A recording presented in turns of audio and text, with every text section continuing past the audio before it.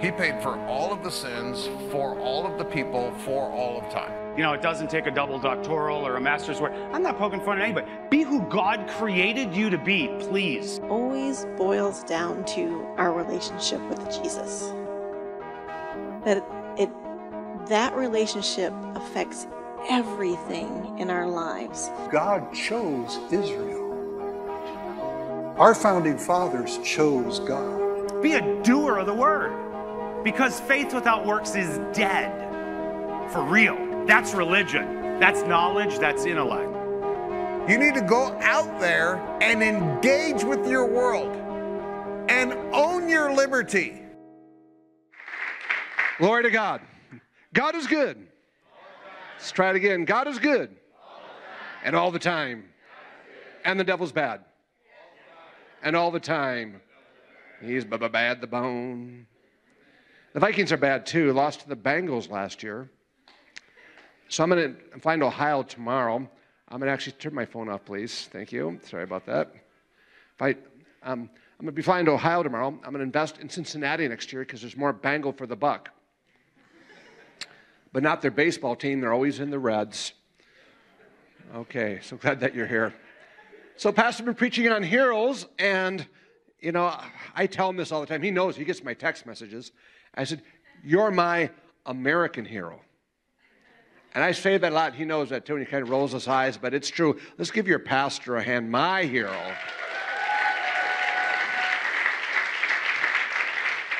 Stand up. Yep, stand up. Amen. And his wife, wherever she is, downstairs. Thank you. Okay, you be seated. If you don't like pastor, you're a moron. Write that down. Write that down. Yeah, I have a lot of moles in my yard, and anyway, I was trying to fight that one off. It's just too low-hanging fruit. But so glad to be here. I'm going to teach on two heroes today. So I want to encourage everybody to take out a piece of paper and pen to take notes. If you don't have one, look for a neighbor with a 50-pound purse. If it's a man with a purse, he's not from this church, I'll tell you that right now. Isn't that the truth? So he confessed his sin. I had to confess my sin that, you know, for 9 months I felt like I was trapped in a woman's body. And then I was born. Wow, that was good. I was almost got kicked out of the pulpit before I started preaching, right? Don't write that one down. Okay. Talk about one of my heroes. Write his name down, Shemgar. How many have heard of Shemgar? Okay, 2 people, 3, 4 people heard Shemgar. How many have heard a sermon on Shemgar? Well, you're going to at least learn something today. So I encourage you to take out that piece of paper and pen or your cell phone, iPad, Kindle, neighbor, shirt.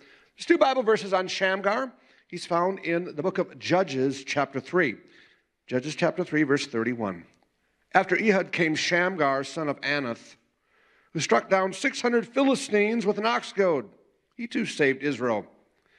Chapter 5, looking at verse number 6. In the days of Shamgar, son of Anath, in the days of Jael, the highways were abandoned. Travelers took to winding paths. Villagers in Israel would not fight. They held back until Deborah, arose. I'm going to give you some nuggets of truth about Shamgar. You might want to write these down. And point number 1 is this. The time he lived in was dangerous.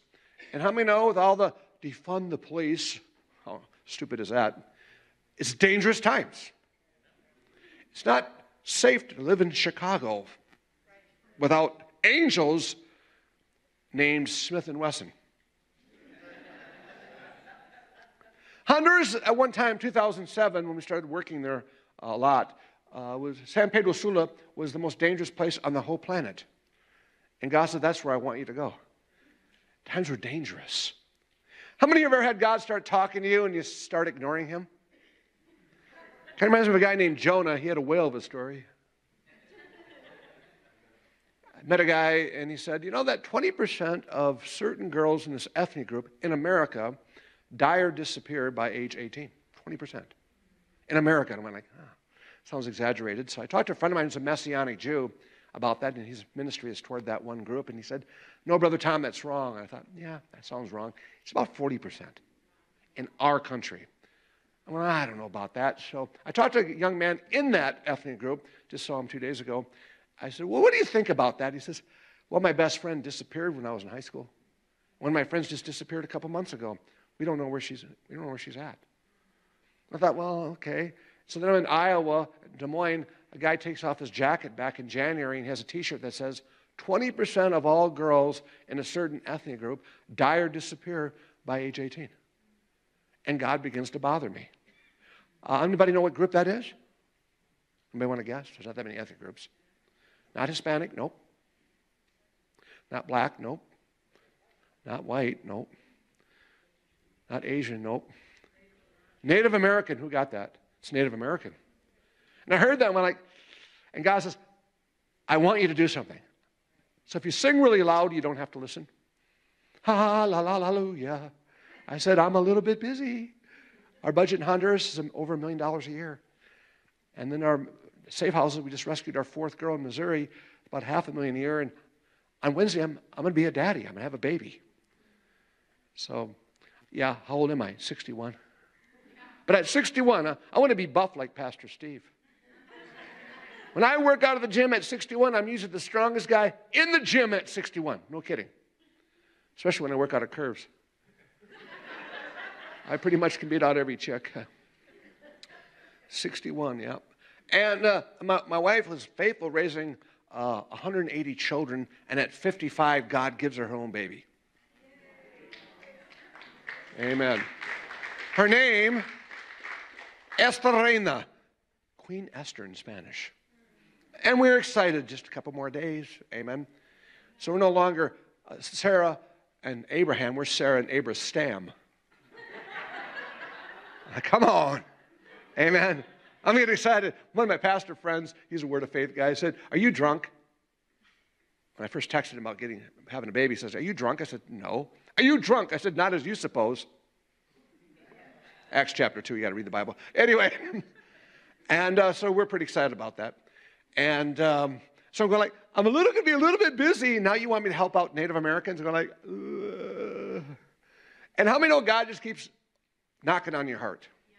So about a month ago, we still had to wear masks in the airport. Remember, Paul was on the road to Damascus. Because the science changed. Now you don't have to wear a mask. You don't have to worry about socialist distancing. It changed. You know, that virus is really smart. So pray for me. I'm flying on Delta tomorrow. I hope I don't get the variant. The pilot moved into my house. Great guy. He's my helper. Just retired from Delta. He's a pilot. He's kind of a plane guy. So anyway, I'm sitting at the airport. This guy's wearing a mask. It's 5 in the morning. I don't talk to people that wear masks, especially when I'm wearing a mask. I hate those things. They're the devil. They're diapers. And anyway, they don't work. And so look at the guy next to me and said, are you Native American? Which you don't ask people that. You don't meet a total stranger at the airport. Are you Native American? I'm like, what are you doing? He says, I am. I went, yeah, I thought so. So where are you from? He said, I'm from Maine. Yeah, I've heard of it. That's cool. And I said, I don't know why I'm telling you this, but I feel like God wants me to start a safe house right near the Indian reservation. You ever heard of the Red Lake Indian Reservation? He said, that's my tribe. He's sitting right next to me at the airport. He lives in Montana. He got stuck in the airport because of a snowstorm, and he's sitting right next to me, and God really begins to bother me. I'm really trying to ignore. It's not working. You know how dangerous it is to work on the Indian reservation? They sell their own kids. You're breaking their financial opportunities. It's dangerous. I'm going I just don't know. I'm not walking in fear. It's just a big step of faith and blah, blah, blah. And I said, why don't you talk to the mega churches? I named off 3 or 4 people to help God out. You know, the big mega churches that take up $5, $10 million offerings could rate, they could tithe one offering for one service and pay for the whole thing. And then here's what the Lord spoke to me. He said, don't get a big head. You're not my first choice. Okay? What choice am I? He said, you're about number 24. Which is pretty sad. That one person after another said, no, no, no, no, no. So I prayed for a partner, and I met a guy from Kenya. He's from Kenya. And he says, I'll go 50-50 with you. He's staying at our Airbnb. I'll do it. I got the money in the bank. Let's go. Can you believe it? There's some good stuff here, friends. Every time I come here, I say, the reason why Pastor has me come is because I make him look so good. We want the real preacher back next week. I get it. I heard your wife speak last night. I'm not even number 2. Anyway, she's pretty good. And, but dangerous. Everybody say dangerous. So at our place in Missouri, just rescued our 4th girl from abuse. She'd been abused her whole life. Born in Ukraine. Now she lives with us, been abused for all her life.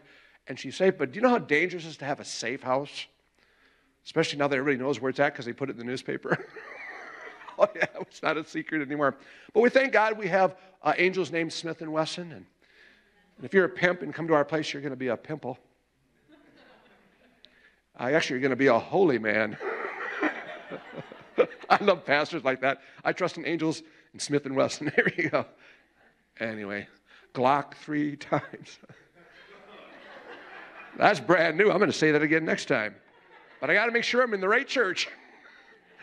I was in Washington where the sun always shines above the clouds. You don't have to sing Our God Reigns. He does every day. I made this statement. Every time a woman buys a pair of shoes, a man gets to buy a gun. How many think that's fair? I got some women saying amen. Woo! One woman said, woo, guns cost more. I said, yeah, but guns are an investment. And of course, I know what you're thinking. Shoes are an investment. Absolutely. Anyway, let's keep going here. Split the church in two. But how many here don't want to live a boring life? Raising male pigs is boring. So is mining. Boring. If there's a movie about you, what category would it fall into? Romance. Ti amo mi amor. Drama. Sci-fi. Adventure. Comedy. I just want to be a mushroom. I want to be a fun guy. That wasn't that funny, but thank you. Anyway. Or how about the movie that once and for all cured insomnia? Because it was so boring. How many want to live a life of adventure? See, I told Pastor Steve he needs to write a book, The Adventures of Steve. He's so sweet, they named it Stevia after him. That's new. That's new. Sounds like an animal in Africa. It's new. Anyway, boy, stop it. You sowed that seed and it's coming out. The point is this. God has great destiny, man. But you got to be willing to take a risk. I hate my job. I hate my job. Well, you picked it. You know what job stands for? Just over broke. I hate my life. You chose it. Don't be putting fingers toward anybody else. If you're under 18, it's one thing. If you're over 18, you are where you're at because you chose to be there. I can't hear you. Are you living a life of adventure? Say amen. Well, I'm getting older now. I'm going to cut back. How many here are not cutting back? How many just getting started? Amen. How many don't want to retire? How many want to refire? Can you imagine that man ever retiring? No. Are you kidding? We're just getting going. How many can say hallelujah? I was on a plane talking to a lady, and she didn't speak English, and the flight attendant didn't speak Spanish, and I'm hungry. So I had to be the interpreter. So I was the interpreter and said, help me order the meal so I could eat food. And I looked at the lady next to me and said, Yo tengo, at that time, Yo tengo 60 hijos. I have 60 children. She must have thought I looked like a gringo. I don't know why. She said, you mean you have 6 hijos, 6 children? No. Yo tengo 60 hijos. I have 60 children. And she gave me a dirty look. So I don't want to leave her hanging, so I said, por diferentes madres, by different mothers. And her look got really dirty. I just didn't understand. Because there's guys in Honduras that have 60 kids by different mothers. So I said, por diferentes padres, yo tengo un orfanato, by different dads, I have an orphanage. And it was a hero. The point I'm trying to make is this. We're not cutting back. We're just getting started. I can't hear you. Amen. I'm getting old. Well, duh. If you don't get old, you get dead. Right? I can't hear you. I mean, our governor, heard of our governor from Minnesota, Kim Jong-un? He's from North Korea, Minnesota. His nickname is Dick the Tater. His kids are tater tots. He says, you're not essential. Stay home and starve. I can't let my orphans starve, so I thought about getting into roofing, but it was over my head. I really didn't want to get shingles. But I can't find a way to make money. There's so many opportunities. There's so many lazy people. If you can't make it in America, you can't make it nowhere. I can't hear you. Why do you think people from Mexico are coming here? They had to shut down the Mexican Olympics because you can run, jump, or swim. You're already in America. Anyways, a little controversial there, whatever. Hey, my wife she's Peruvian. She speaks Mexican. Anyway. You didn't get that one. Okay. All right. I'm going to pray for that young lady right there who's wearing my hoodie. Get up here, young lady in the blonde hair, as fast as you can before the rapture. I'm going to pray for you. I want 3 to 5 people come stand by her. The rest of you stretch forth your hands like this. Here we go. Amen and amen. I'm over here. Thank you. All right. There you go. Father God, I pray for the great anointing on her life. That God, she would surpass kids that are 16, 17, even young people in their 20s, and be a woman of God to help lead in worship. You need to play an instrument. I saw when you guys were worshiping, Pastor Steve, you need a young person's worship team with dancers and worshipers and musicians and singers. I pray God she'll lead people into the presence of God. I pray a day coming, she'll take people on mission trips. She'll say to people, you need to go on a mission trip. If I can do it, you can do it. I pray God she'll be an entrepreneur at a young age. There's a day coming, she doesn't have to ask mom and dad for money. She makes her own money. In fact, I pray she makes so much money, mom and dad ask her for money. Amen. So God, I pray for her, God, to be good at science and business and the kingdom of God. Let her know that Bible through and through. In Jesus' name, amen. Give her a hand. Amen. See you later. And write this down. Boys are bad. Boys are bad. Write that down. Okay. Now, you know, this is the next point. This is why Pastor Steve is my hero. I want to go to his castle someday. Because they wouldn't fight. This is the church. Oh, we got to shut down because that's what the governor said. How was anybody alive in the 60s and 70s? Anybody here? Anybody remember the hippies? Whatever happened to them? We don't go by the government. We don't go by the laws. They were the most obedient people to all the lockdown stuff. I can't hear you. I thought you were freedom, libertad, leave me alone. Now, we got to do what they say. Because it's the science. Well, back in February 2020, we had a guy stay with us. I'm not going to tell you what part of the world, but he's wearing a mask in February 2020, and boy, was I sick for 2 weeks. I had no idea. I had to have a nebulizer. Went on a mission trip. I can't remember what this church is, some beloved church in Lena. Maybe you've heard of it. Prayed for me, and I actually got better, but I could barely breathe. Oh, then it came out. Guess what part of China he was from? Wuhan. Oh, yeah. No wonder I was sick. And so my wife's a medical doctor. She did some research and found the first person who caused the virus in China, a guy named Ah Chu.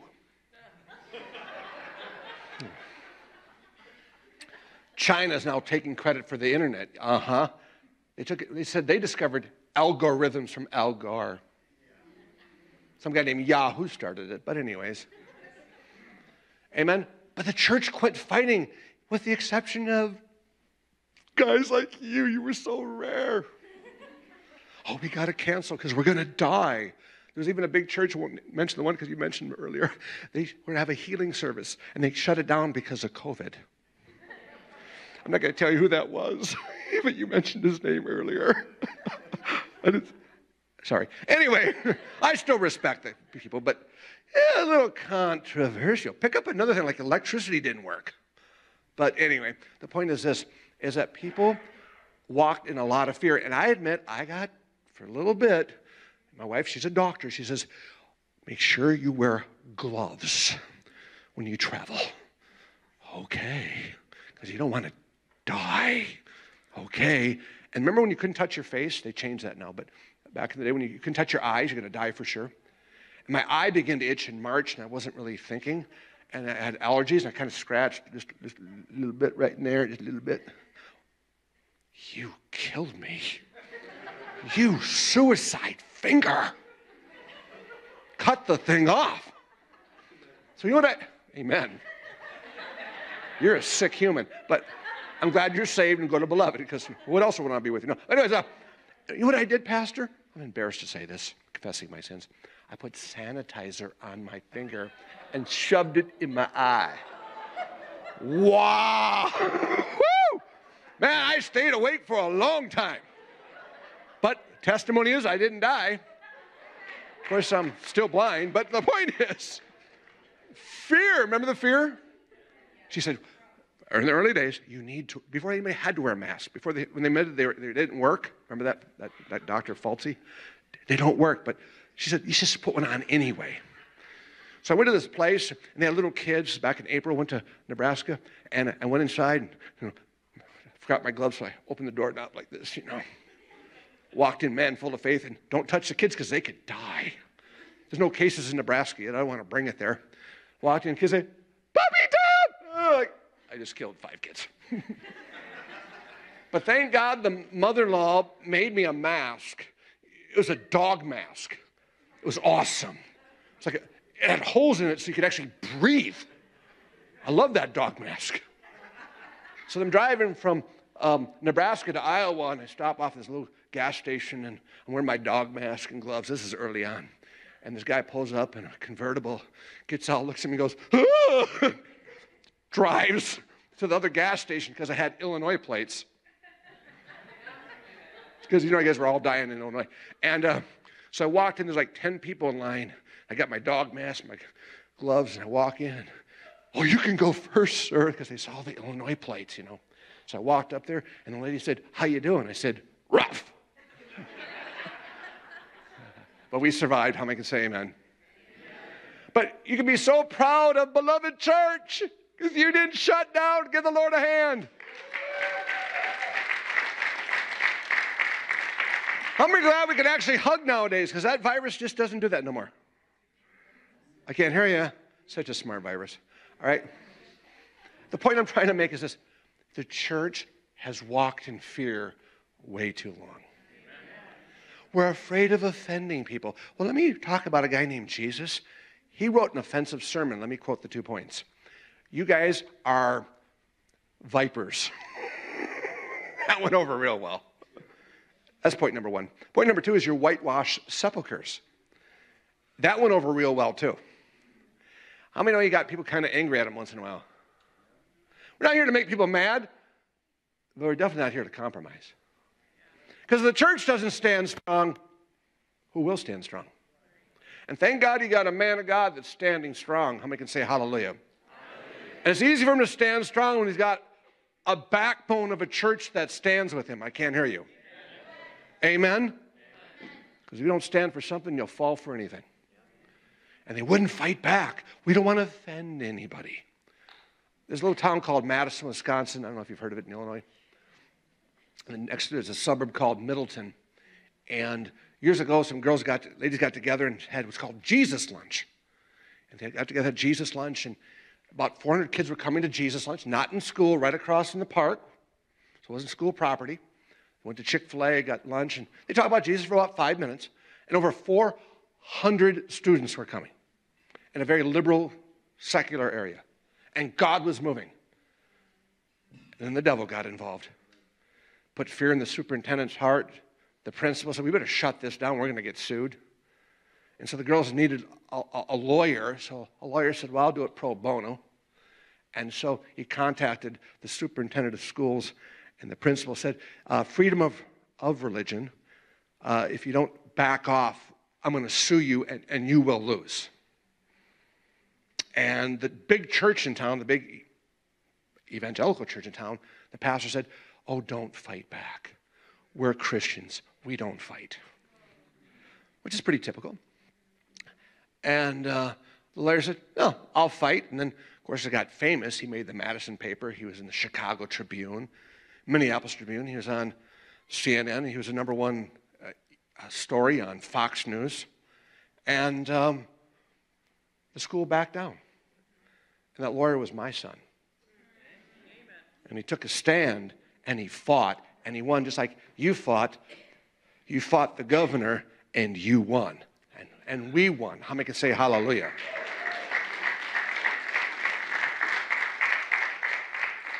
How many want to live in peace? But if you start the war, we're probably going to finish it. I can't hear you.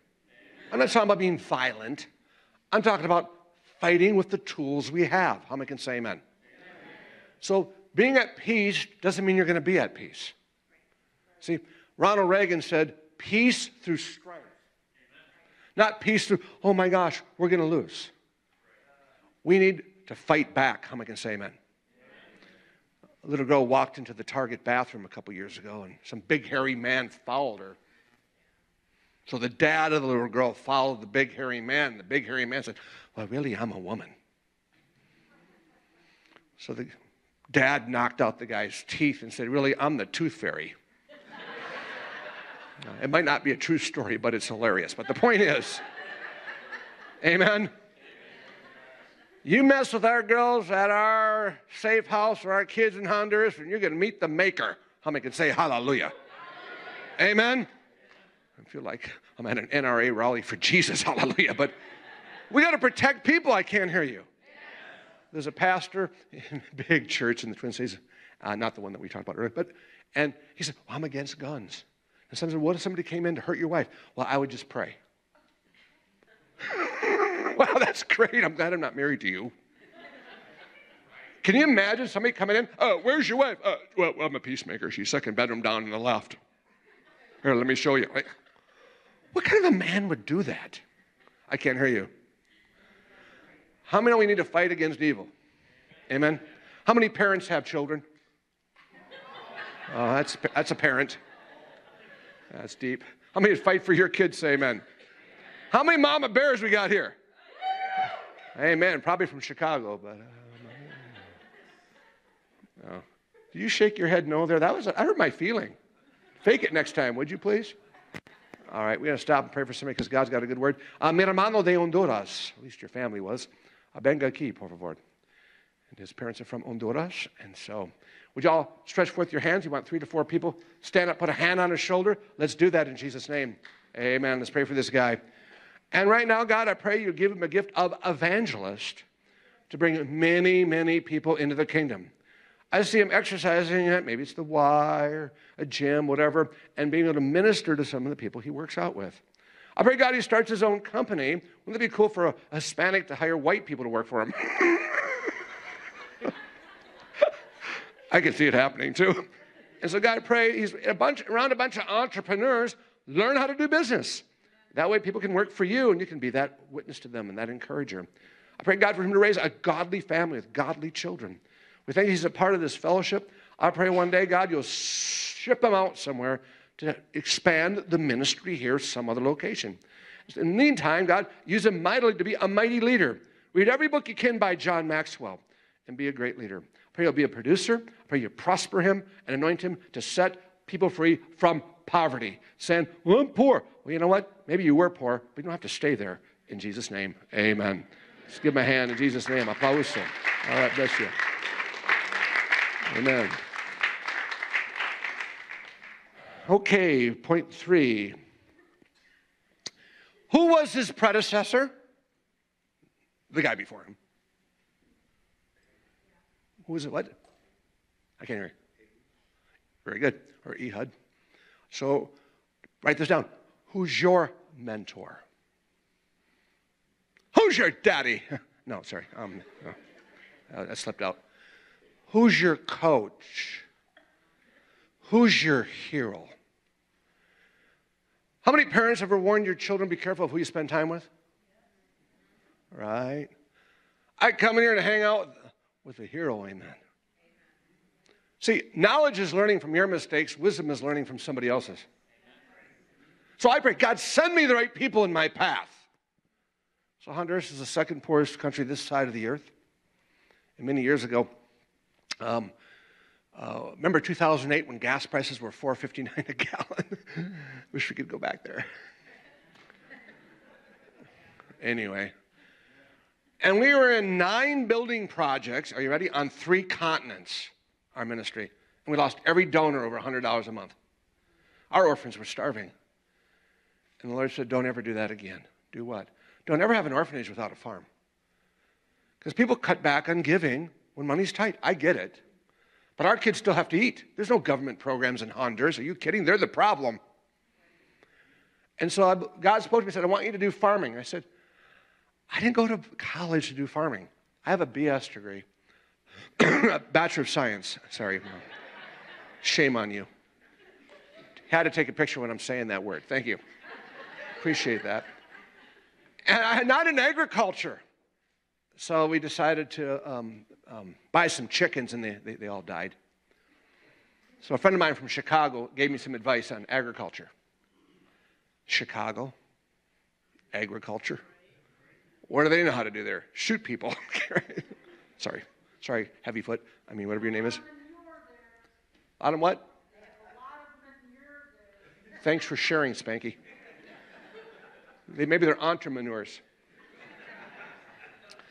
Anyway, he says, Tom, you need to buy some sheep, plant fruit trees. That's a great idea. So he bought some sheep, planted fruit trees. The sheep got out, ate the fruit trees, and ran away. It was a bad investment. I was going to tell you a joke about goats, but I'm trying to cut back. Just kidding. Anyway, let's keep going here. And then we decided to raise corn. It actually grew. We were pretty excited about our corn growing. There's a kernel of truth. Hold on. And it grew. We were so excited. Not as excited as our neighbors because they harvested it before we did. Tom, they not only took the corn, they took the stalks. They were stalking us. Someone said they're from Pittsburgh. They're probably Steelers. A girl that age actually got that pun. I'm amazed. You're an amazing girl. You'll make a great wife 30 years from now, but just hold tight. Anyway, and we failed. How many have failed at things? Raise your hand. How many are sitting next to someone that's failed? Don't raise your hand for them. Failed, but then we made a great decision. We hired an engineer, and thank you. And we went from having a failed farm to last year, my engineer said, we have a top 5 diverse farm in the nation of Honduras. Hallelujah. It's a small country. Let me put it in perspective. Honduras has a population of Minnesota, Iowa, and the Dakotas put together.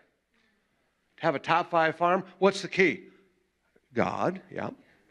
And water. It's true. Yeah, thank you. And our engineer.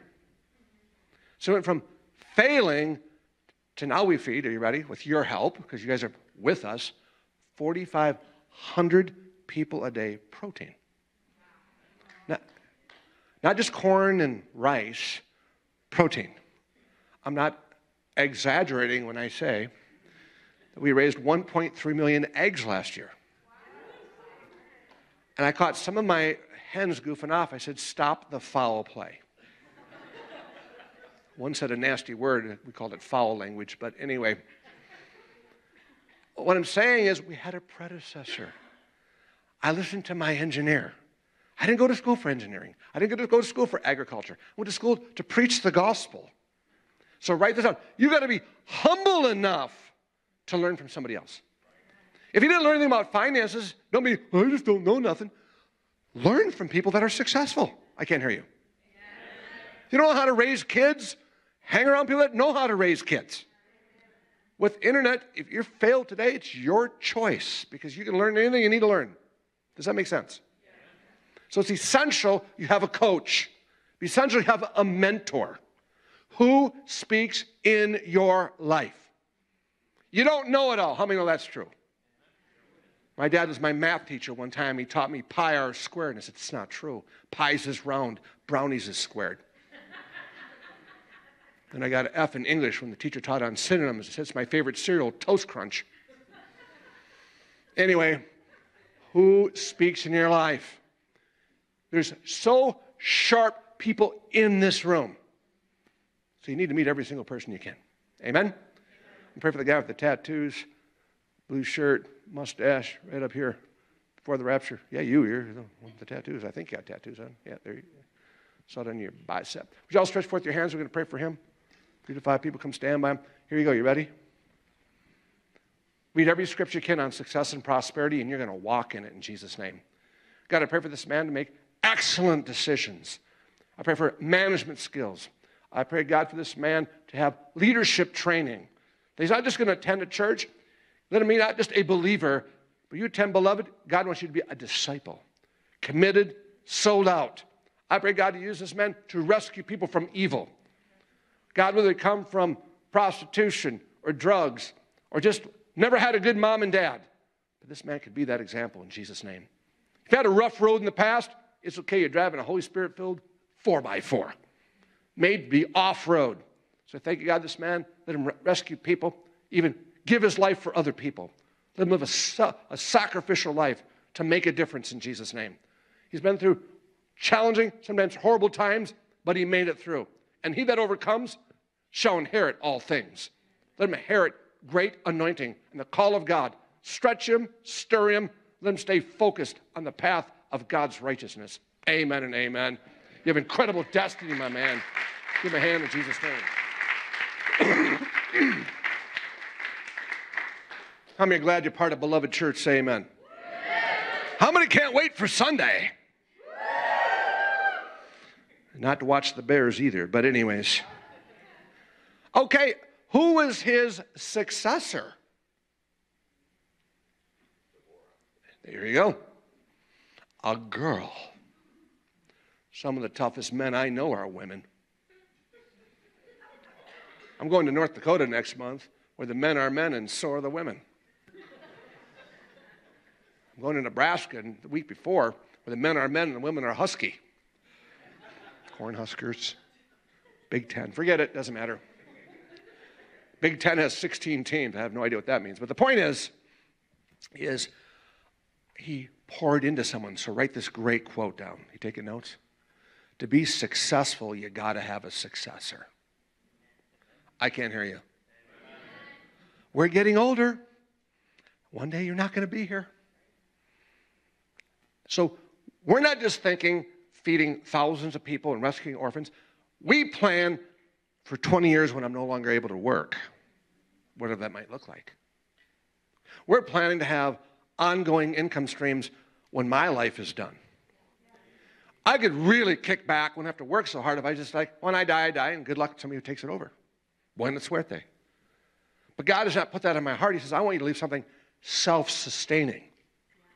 So write this down. Who are you pouring into? Who's your children? We had one of our orphans one time, was really rebellious, and God body slammed her.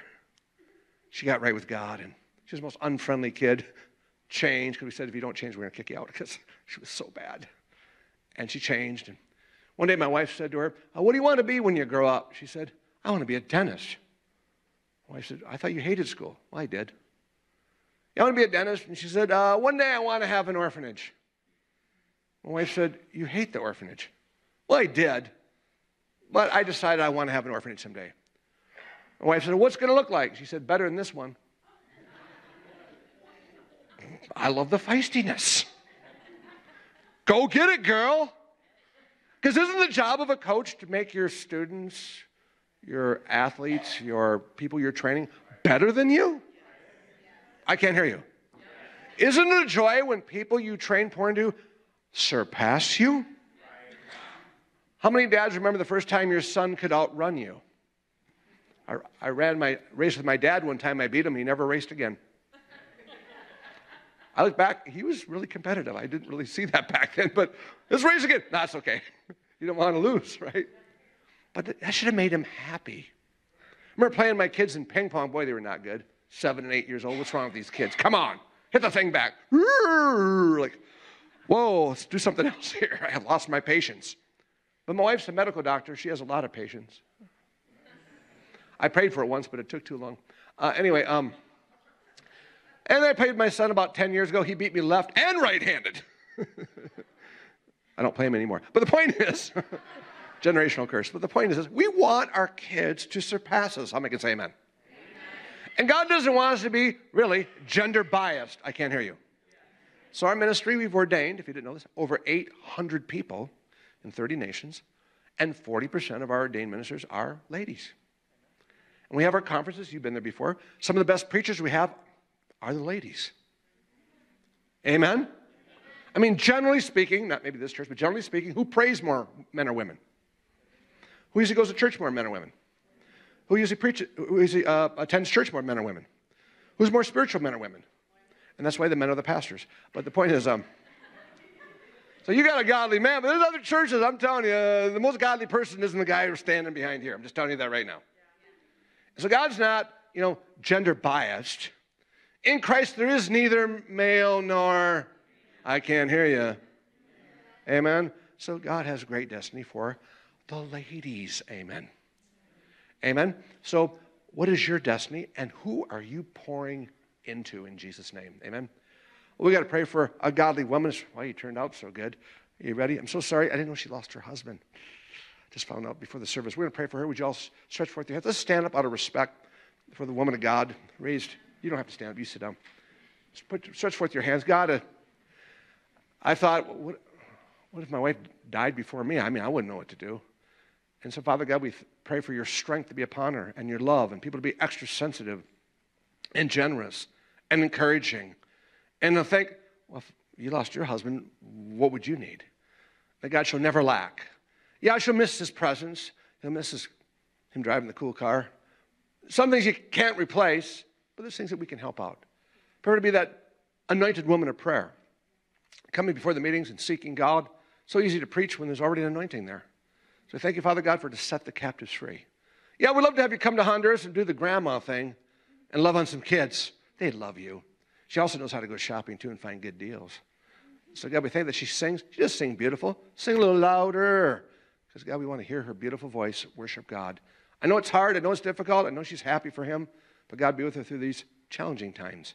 In Jesus' name, amen. Give her a hand in Jesus' name, amen. Okay, next key is this. It's only 2 verses in the Bible that talk about him, 2 verses. Wasn't a whole lot said about him, so take out your pen and paper, write down. There's only 1 verse in the Bible to describe you. What do you want God to write? He's not a famous person. He's kind of a nobody. I want to tell you something. God deliberately picks people that nobody would pick. I can't hear you. He picks unknown people to do big things. He hides them, protects them. I remember watching Fox News, and this guy was sharing about standing up against this governor from Illinois. I can't remember what his last name is.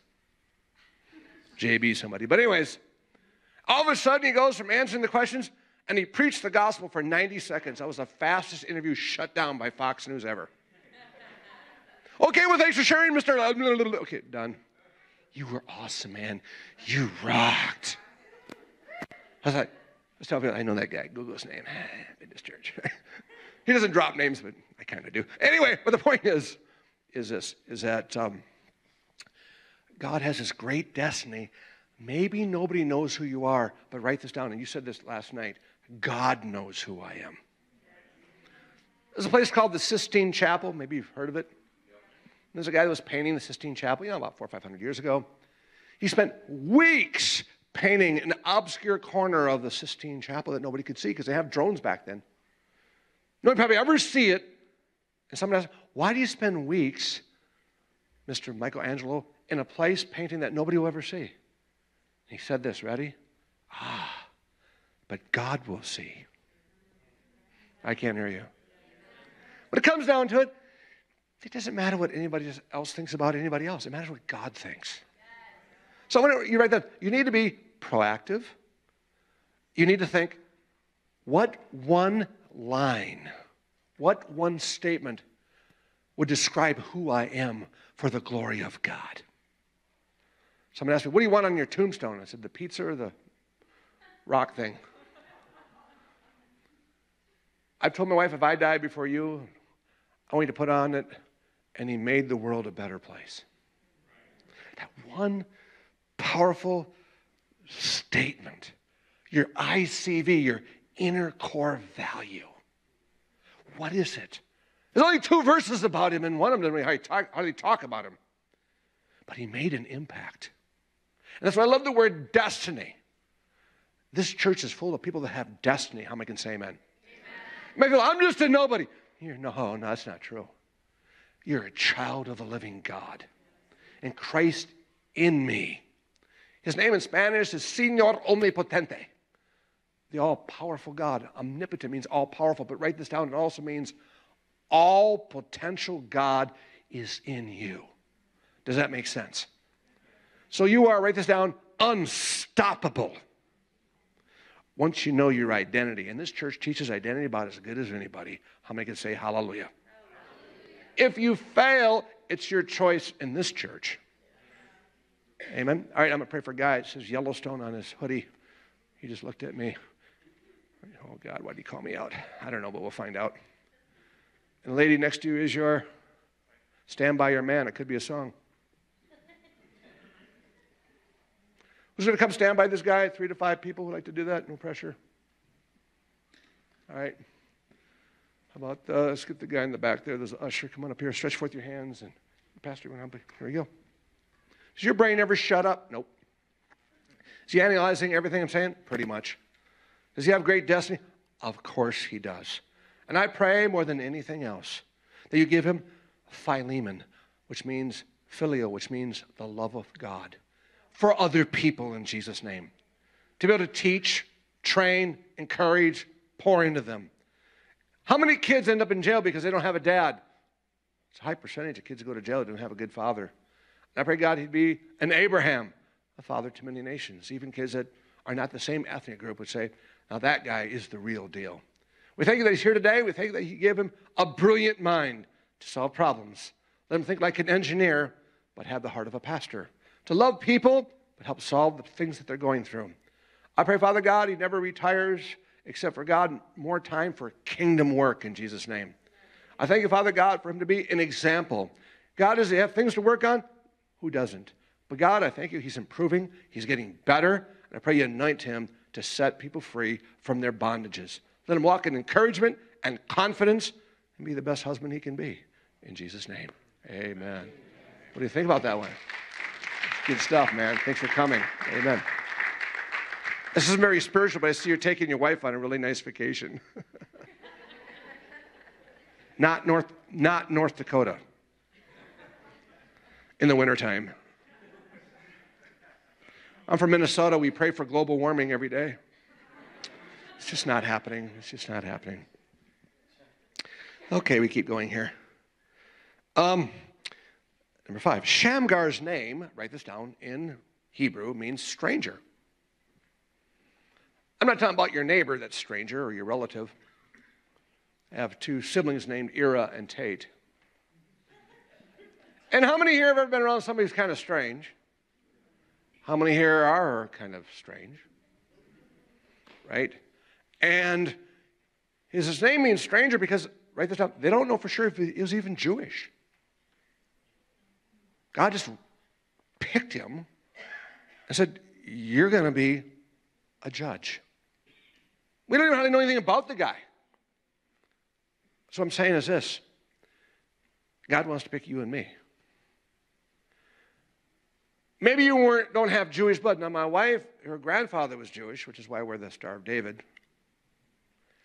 as it relates to Jewish people. I thought maybe I might be Jewish because I'm German, so I Googled my name and put Hebrew in front of it, and nothing came up.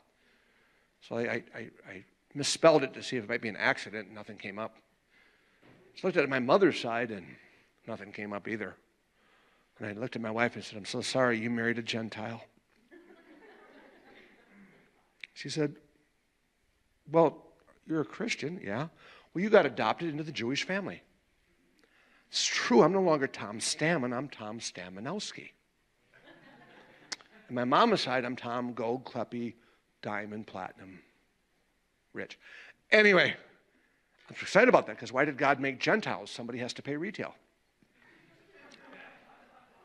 Amen. And so God is looking to you. So write this down. Only you can do what you can do. Don't think for a moment, well, God will use somebody else. Like working with the natives. He said, you're not my first choice. Other people could have done way better. But here am I, send me. God's not looking for the perfect person. He's just looking for you. There's a race marked out for you. I wish I could sing like you. I sing solo. Nobody wants to hear me. Some Christians sing like little chipmunks. If you don't like worship, don't go to heaven. Remember, the services last forever. Go left, south, look for the goats, and have a bad eternity. So maybe you're not a great singer, but maybe you're a great mom or a great dad. Or you're like my friend Tom, who does agriculture. Everybody has a gift you need to use. So one thing good about the church, if you can fog a mirror, you can be a volunteer. We'll pretty much take anybody. I'll make it say hallelujah. He's looking to you. You may be kind of strange. Somebody asked me how I married such a pretty wife. Blind days.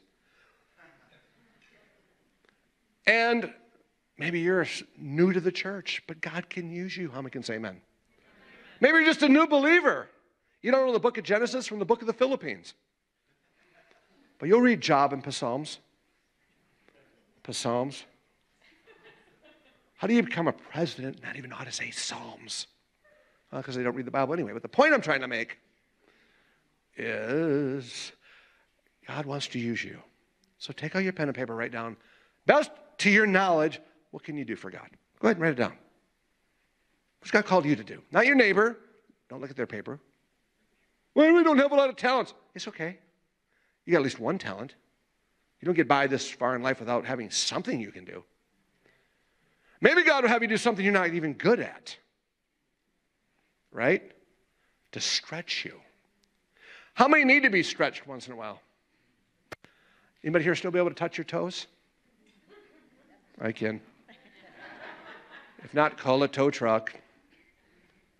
All right, I'm going to pray for a young person. I'm going to let Pastor Steve, you call out any young person you want under 20. No pressure. They're starting to sweat right now. Please don't call me. Welcome, Kyle. Come on, Kyle. All right. Come on, a couple guys stand up, or a couple ladies, put a hand on his shoulder. We're going to pray for him. Stand there, buddy. I'm going to introduce you to your new daddy. What? Spiritually, new daddy spiritually. There you go. Turn around. All right. Mm-hmm. I like him to come to church and take notes of every sermon. Who am I preaching on today? Who's the guy I'm preaching on? Remember? It's because you didn't write it down. Someday you might be preaching like, I don't have a sermon. I should have took notes during pastor sermons.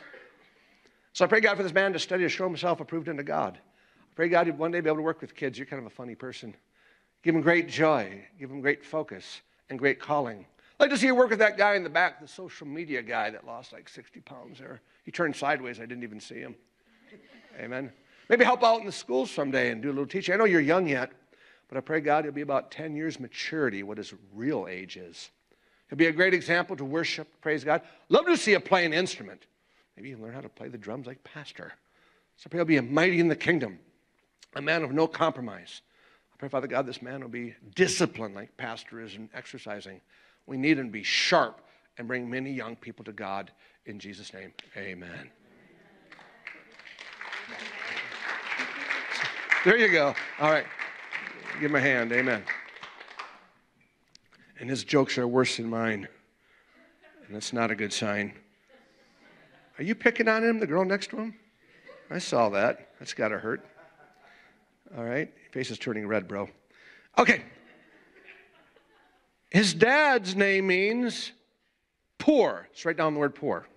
Has anybody ever been poor? Besides me. Anybody ever been embarrassingly poor? I'm from Rochester, Minnesota, the home of the Mayo Clinic or the sick people. My dad's a teacher, so we were kind of poor, so I had high waters when I was in junior high. People say, you waiting for a flood? I said, no, I'm getting taller, shorty. Sorry that you didn't get taller. We lived on the highest hill in Rochester. Kids made fun of me. We went to the thrift store before there was a thrift store. Right? Remember you had to have Levi's tags to be cool? So then you like pull them off people's pants and sew it on. Yeah, my mom made homemade clothes. Take girls on dates, and it was embarrassing. And then I got a bunch of kids, and all of a sudden I'm driving the ugliest car in this Word of Faith church. That was embarrassing. We used to park as far as we can, like 8 miles away, and walk, because it was an ugly car. It was actually black and orange when we bought it, and by the time I got rid of it, it was mostly orange.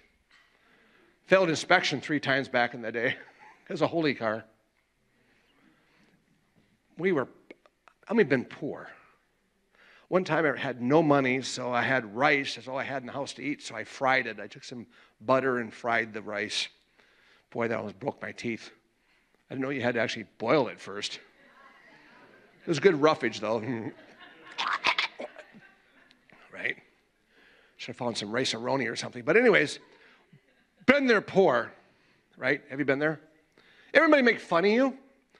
I was in Honduras one time, and I was playing soccer, and my shoe got stuck, and it ripped it in like half, and it'd flop when you'd walk. Remember that old cartoon? The guy would have floppy shoes, I'm walking, flop, flop. And the kid in the neighborhood, super poor, wanted me, oh, look at that, oh, starts laughing at me. I mean, little zapatos, he's laughing at me, and I'm getting PTSD. Back to junior high, I'm like, oh, I got to defend myself. Like, wait a minute, he lives in that 1-bedroom house falling down, and we're building a city. But it was so ingrained in me, I thought poor. When I went to seminary, I used to pray, God, help me get out of debt. Help me save money. And one day God said, stop praying that. Don't pray how to save money. Pray how to make more money. Oh. Duh, right? Well, I didn't know that because our Bible school, they taught against that. You don't believe in prosperity. Preachers are to be poor, and I believed with all my heart. And I was on that path until one day I started hanging around these faith people. One guy said to me one time, are you one of them faith preachers? Well, I tried the doubting sermons and didn't get a lot out of it. Prosperity, like, oh, that's not even in the Bible, which it's in the Bible. But it took a long time to get past that, to stop thinking poor. I can't hear you. If I was poor, we couldn't have 85 children in Honduras, rescue girls from sex trafficking in America, and have over 110 employees worldwide. If everybody's poor. Rethink your thinker. As a man, if he's teaching on prosperity and business and that offends you, don't be offended. I can't hear you. I was poor. What I used to earn in a year, we give away every week. We couldn't do that if we were poor. Now, last year, you guys are part of our ministry, my accountant said, Tom Stamman, you gave away 99.2% of your money. That's what my accountant said. I don't know. I'm not the accountant. He's the accountant. Well, how do you do that? But God. So I'm encouraging you, stop thinking poor. Now, his dad's name also meant, write this down, a song. So write that down. Don't magnify your problem, magnify the Lord. Don't just talk about your problem. Don't just worry about your problem. Have a song in your heart. Because a lot of times people don't have a song in their heart, and when things are getting bad, they get discouraged. They get fearful. How many ever came to church depressed, started singing, and felt great?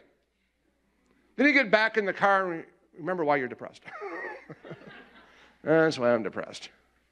But there's something about singing, because it gets you out of the realm of the temporal, natural, and into the heavenlies, where all things are possible.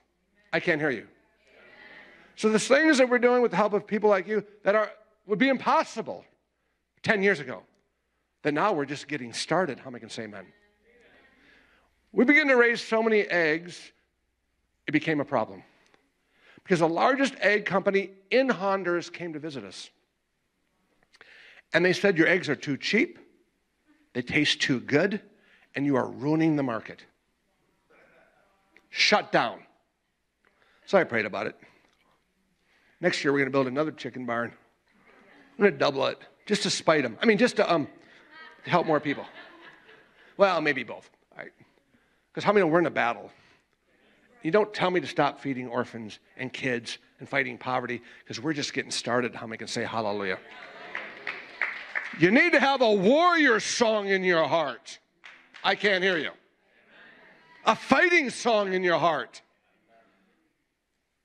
For Native Americans to go to battle, they'd sing and stir that up. And one of my favorite Native American songs is A Boy Named Sue. Somebody ought to cash it in. So we're almost done here. The point I'm trying to make. Take out your pen and paper, write down what's your favorite worship song. Sing some good ones today. You need to have a song. And if you can't sing good, just don't sing very loud. But you need to have a song. Amen? All right, to pray for another person, another point or two, we're going to wrap it up here. How about the guy in the beard in the corner? I'd like to pray for the one that turned around and looked at the wall. Okay, yeah, I don't know what else to say. The one next to the wall. Who's going to come stand by him? I tend to call more guys than girls, because guys are the first ones to run out of here when it's over. So women tend to have a little bit more patience. And a couple more guys.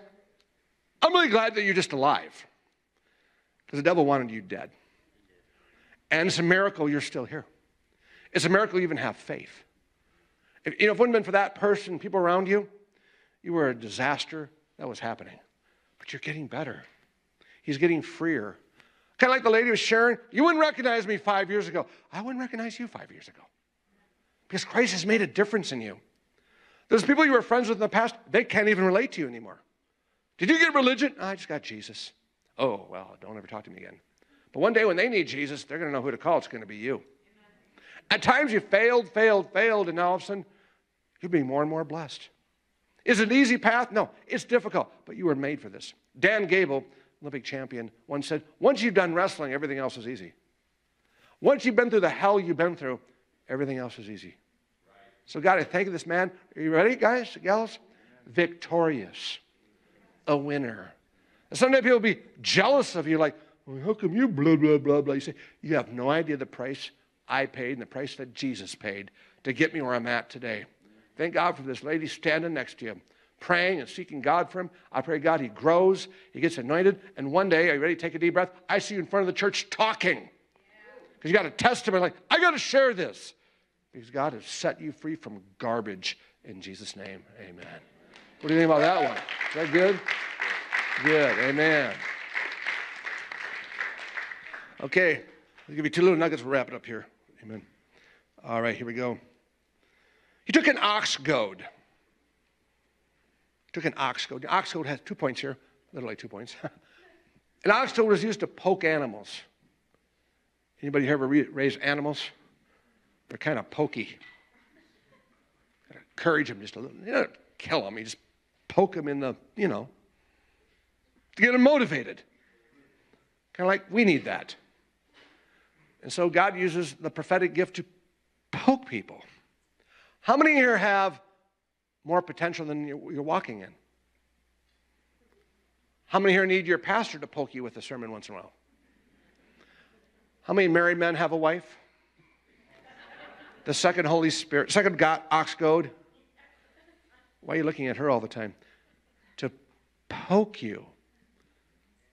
I had a car once, when you drive across the line, it beeps. Happens about every 30 seconds. Beep, beep, beep, beep, beep, beep, beep, beep, beep. It's kind of like my wife. Beep, beep, beep, beep, beep, beep. Stay between the lines. Right? And we need the Holy Spirit to poke us. Otherwise we get complacent. There's a famous wrestler said, or Flair, Ric Flair said, in order to be the best, you got to beat the best. We need to be poked into greatness. How am I going to say amen? So write this down. Be the hero you want to see in life. If you want to become a heavyweight, you got to take the heavyweight punches. Was anybody here ever young and dumb? How about dumb and young? How about Dumb and Dumber? Could have been a movie. I worked at a health club when I was 24 years old. A guy walked in the room. His name was Scott Ledoux. I said, you Scott Ledoux? How many have heard of Scott Ledoux? You've heard of him? Anybody who did? He was a heavyweight champion. Fought for the heavyweight championship of the world. Lost to Kenny Norton. And he walked into the gym I worked at, and I looked at him and said, you're Scott Ledoux? He's in his 50s. I'm in my 20s. I said, you don't look that tough. What an idiot. And he goes, bam! And he punches me in the shoulder. Wham! How do you think I felt afterwards? No. I didn't feel nothing for about a week. I couldn't even move my arm.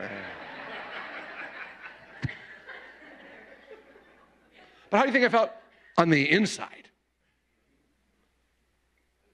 No. Guys, help me out here. You know. Yes! You and I think the same. Scary for you. But anyways, I felt yes. Anybody know why? Yes, I got hit by the same hand that hit Kenny Norton, and I was standing.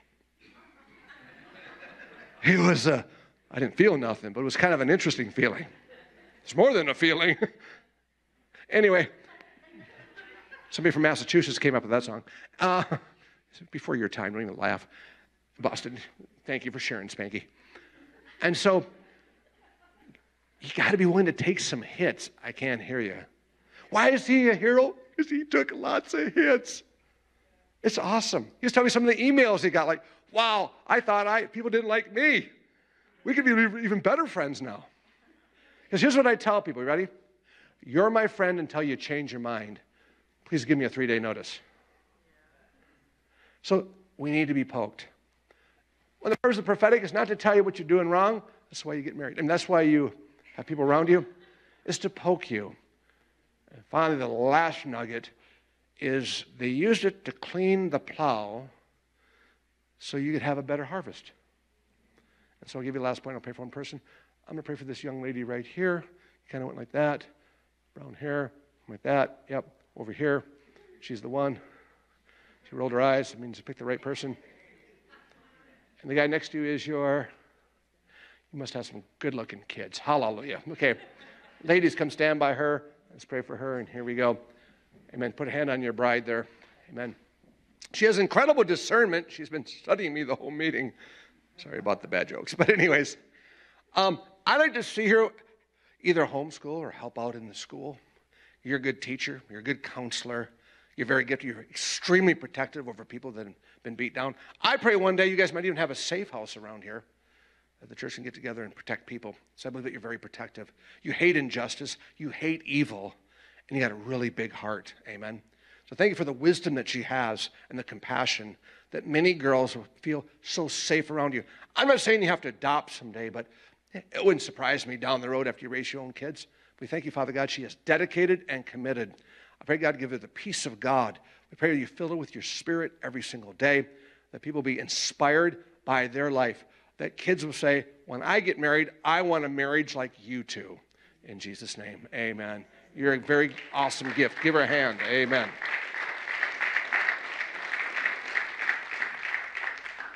And thanks for analyzing me. I appreciate that very much. Anyway, it's pretty obvious. But anyway, no offense. Okay. All right. Let me give you one more point. By the way, tonight's at 6:30. I will be here at 5:30 to pray for people before the meeting. And so I go like 5 minutes per family. So if you want to come a little bit early and get a prophetic word, I will do that before the service. A few afterwards, but mostly before, because I have to catch an early morning flight to Aha. Okay. So last point is this, is that we need to clean out the plowshares so we can have a harvest. And I'm believing for this church to have amazing harvests. Not just here in Lena or Illinois, but really to the nations. I know you go to Africa, Pakistan, right? Honduras. I pray you'll be able to come to Honduras. Last time we had a group. How many have heard of YWAM? You've heard of YWAM? Youth Without Any Money? Out of Kansas City. Came down and they do the power stuff and break bricks and stuff. And they had over 1,400 people get saved. It's time for harvest. How many can say hallelujah? But what stuff does God have to get out of your plowshares to get us ministering to people. How many want people to find Jesus? Amen. We don't know how long we got on this planet. Whoever thought for a moment they'd run out of baby formula? Guess you couldn't abort the babies, just don't let them eat then once they're born. I mean, it's crazy. They don't do anything. Well, we didn't know about it. I can't read people's minds. It's because you can't even read. But the point is, sorry, I should say that. God, no, I don't need forgiveness. Anyways, I mean, come on. And I believe God's allowing all this. They don't want it to happen. This stuff, because we need to harvest, man, because the times are coming. Who knows? They're cracking down on free speech from Mary Poppins. No, that lady. And so we need to preach the gospel. That's why he was sharing the other day, he preached the gospel, and how many people gave their life to Jesus? Last night? How much? 250. What state was that in? Yeah. Just give the Lord a hand for that. Amen.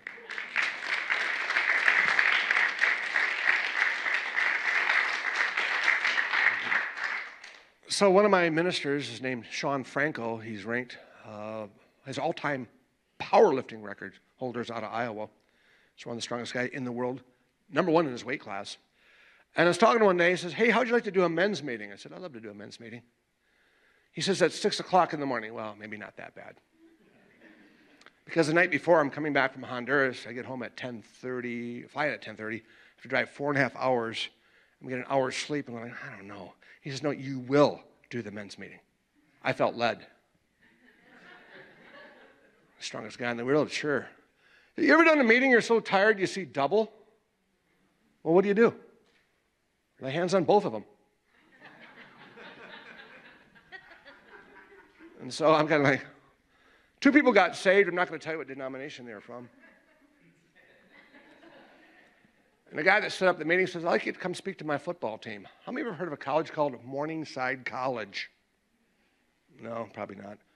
Won the national title, Division III, 3 out of 4 times. I said, I'd love to speak to the #1 football team in the nation.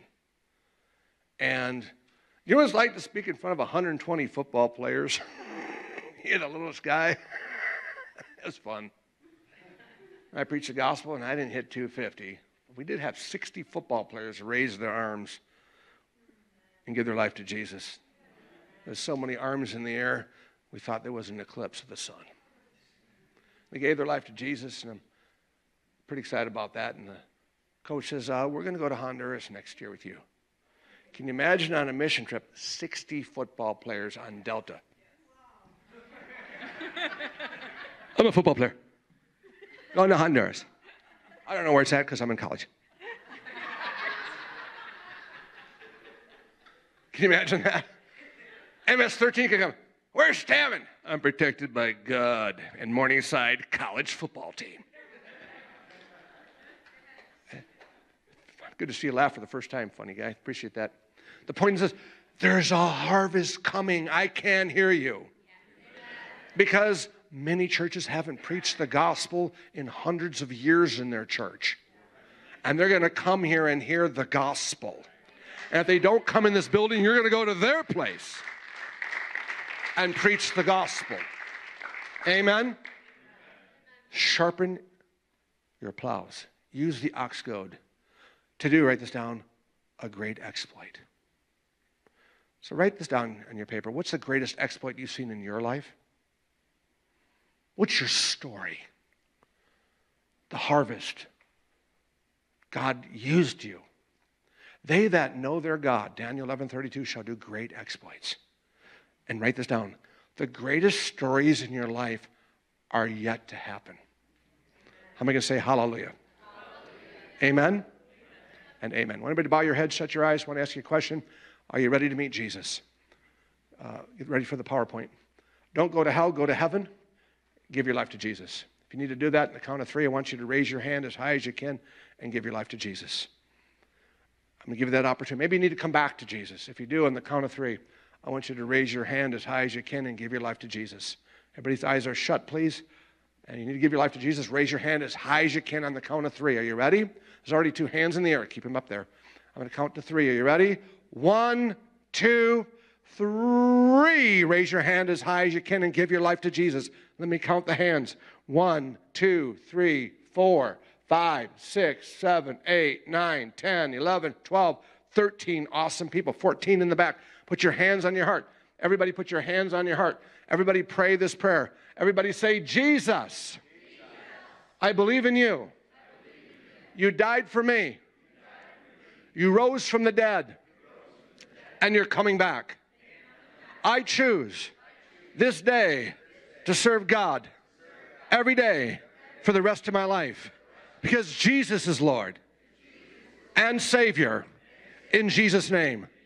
Let's give those 13 people a hand for giving their heart to Jesus. Hallelujah. Amen and amen and amen. We're going to go around the world in about 7 minutes and have a brand new video just came out. First time in 5 years. You get to see it, the first church to see it. We'll be done here in just a little bit. In Hawaii, they take little girls from Thailand and from Philippines, Vietnam, Cambodia, sell them into sex trafficking, and when they're done with them, they throw them in the lava pits. So we've already bought the land. We got the land flat, and we want to build the first safe house on the big island next to the beach. Tap. In Peru, the lawyer unfortunately got cancer, so he's been had on hold for 2 years. He's finally better, and so we're going to build a 4-story building. 2 floors will be a clinic. Top 2 floors will be apartments, and the apartments will pay for the doctors. Okay, so we want to be self-sustaining. Tap. Wisconsin Dells. How many been to the Dells? So we built a 12-bedroom, 12-bathroom house the last 3 years. Tap, and it is finished except for the decks. So we're already renting it out. Just rented it out to the state champion basketball team in Des Moines for the state of Iowa. And so you can come and rent there. That money is going to go to fund the orphanage. Should fund it for 4 to 5 months a year.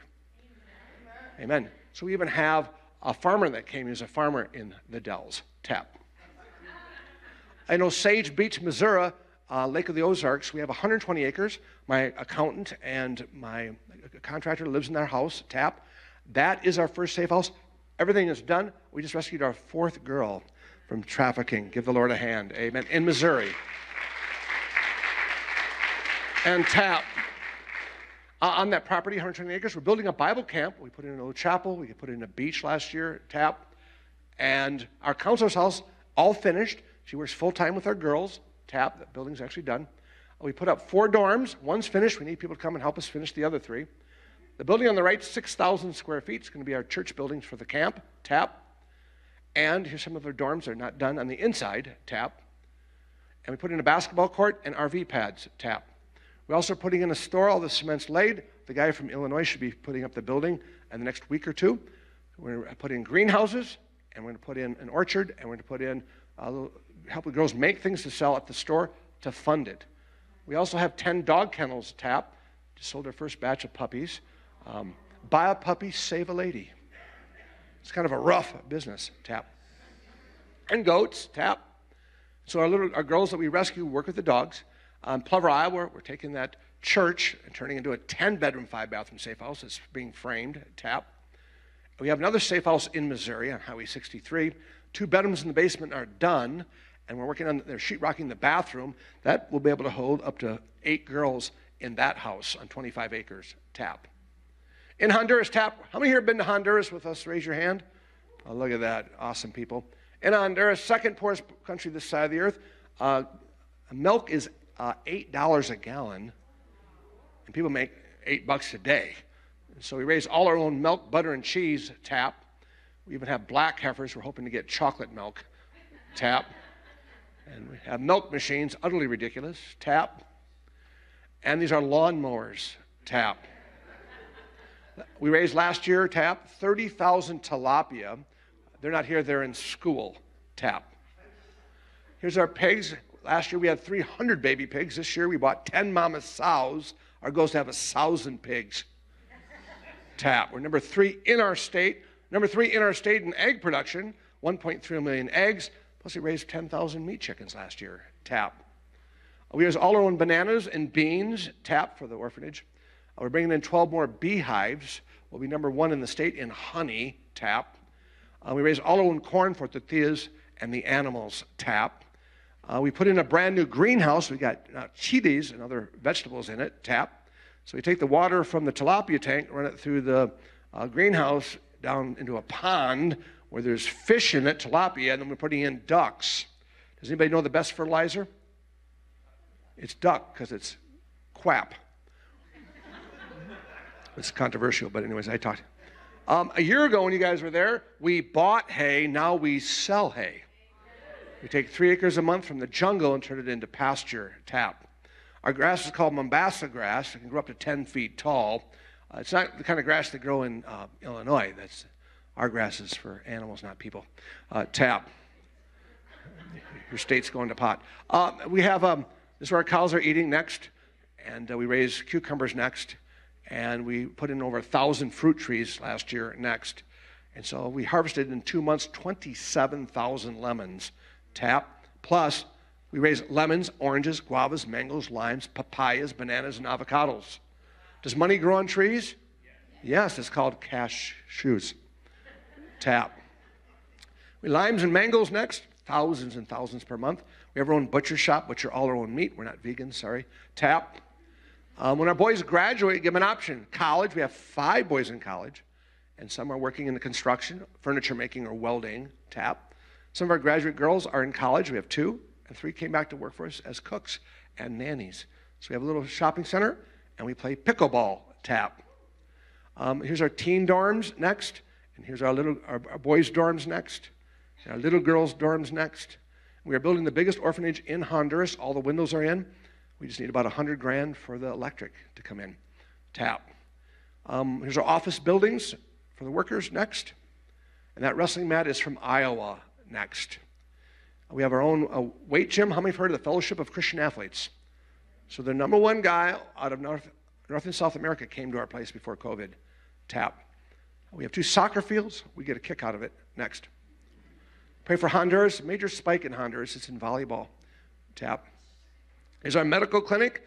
Tap. We're the only one for 25,000 people. Our chapel in the mountains. When it's 30 below here, it's 80 there. Tap. Pray about it. We have our own mechanical shop. Next. Fix all our own vehicles. We have a grocery store. We have a restaurant and a bakery. We've created, are you ready, over 100 full-time jobs.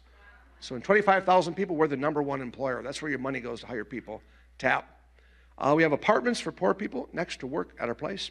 How's the hotel, Pastor? How many been to other countries? So ours actually is a 4.9-star hotel. It's actually too nice for Christians. We don't really recommend you stay there because you need a real mission trip experience so you can sleep next to the pigs. Tap. This is our what? Baptismal tank. Very good, Pastor. You get sprinkled, dunked, or water slided. Tap. How many have heard of Gaga Ball? Started by a lady. So guess who won the first Gaga Ball game in the history of Honduras Gaga Ball? That was me. I beat out the 9-year-old girls. It was a great game. They didn't know the rules, but they learned as I got them out. Tap. We sponsored Olympics for orphans 2 years ago, before COVID. Tap. And here's our kids playing sports next.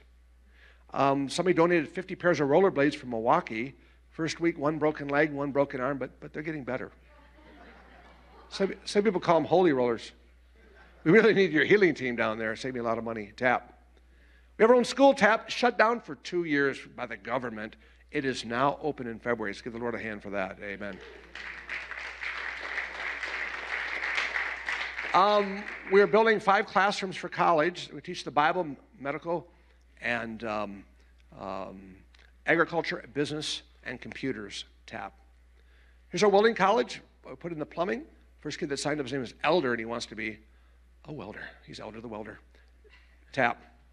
Here's our kids getting ready for school. Tap. And they love school. Tap.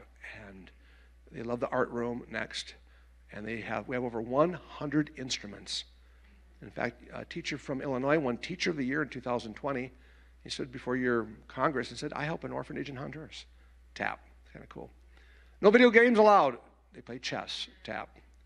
Our cow barns, the roofs are going up. It'll be the 7th largest barn for cattle in our state. Tap. Our church building's going up. I think you guys helped us last year. Remember that? Yeah. So you guys will be able to preach at the church. The walls are going up. Tap. This is our agricultural dorms for our college. It'll be done in June. We'll build another one. Tap. Our sewage system is almost finished. What a waste. Tap. Here's where some of our workers live. We have farmhouses next. Here's our pig farmer next. Here's our missionary house next. We're almost done with the 2nd missionary house next. And our kitchen's finally done. And it is nice, tap. How many like to work in a room with 150 kids for lunch? No volunteers, next. We have our own cook's apartments and our art and music rooms, next. And that basketball court built by a guy named Kunis Audel. You've heard of them, they're all over Illinois. And so he built our basketball court, tap. Two of our boys we had since they were 3, they're now in college up in the big city, next. They're becoming engineers.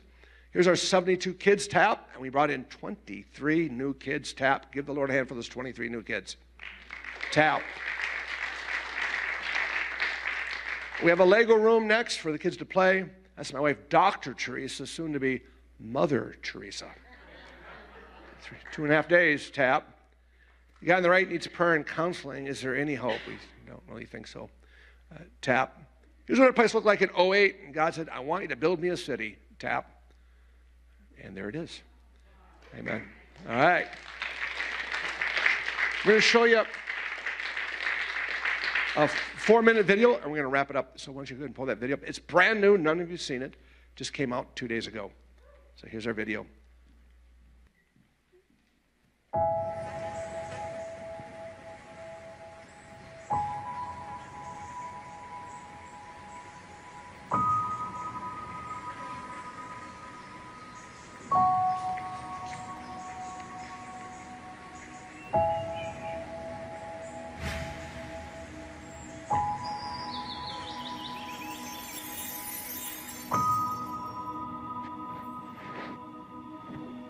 IMI in Honduras is building a self-sustaining city wrapped around an orphanage.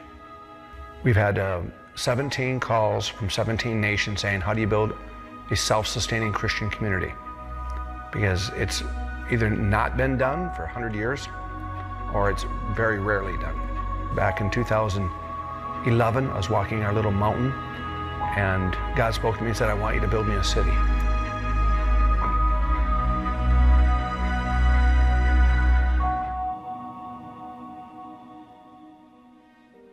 My heart is to see children that they go not only just finish high school, but I would like them to see going to college, graduate, and get their masters. And right now we are building our high school/college, and we're building 2 colleges, one for welding and the other one will be for agriculture and nursing and computers, pastoring, and business in different areas that we can have our kids graduate and find good jobs, and also be the ones that will run one day this city, because we want to have people that they are well educated and they have the heart of God to do something greater for their country and for God.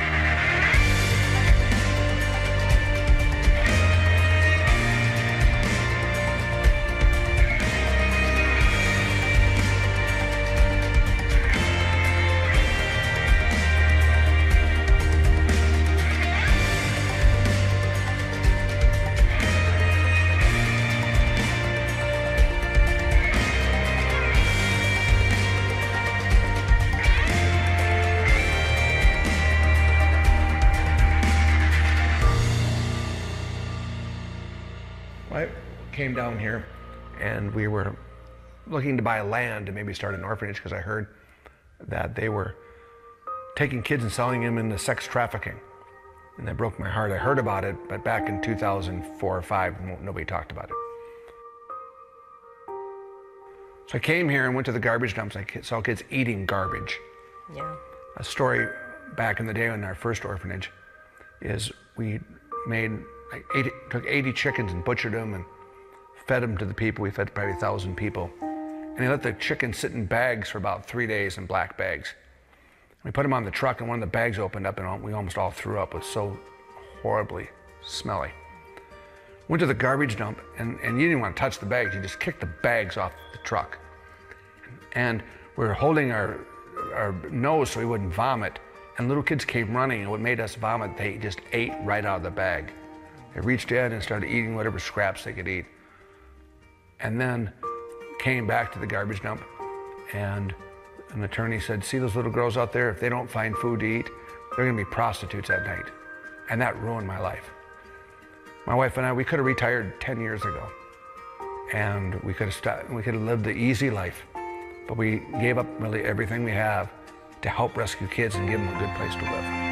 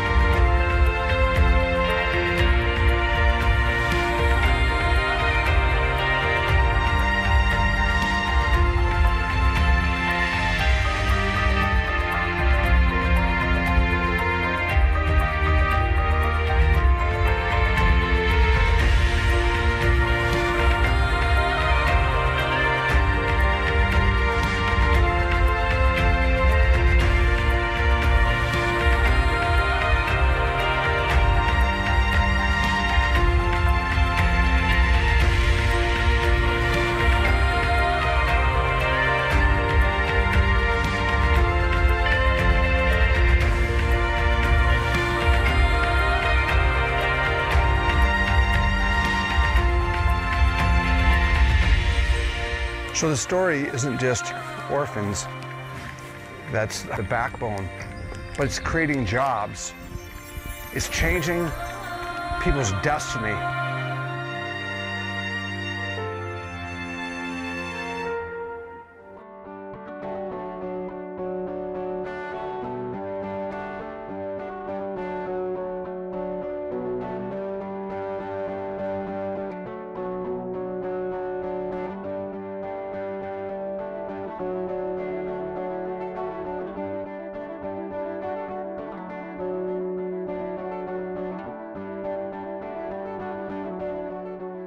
Now please receive the blessing that the Father has for you. He calls you beloved, the ones that are greatly loved. And he and I both desire that you experience prosperity and his type of divine health. And the way this happens is by allowing your soul to prosper through intimacy with him and knowledge of his word. I love you, and I'll see you again soon.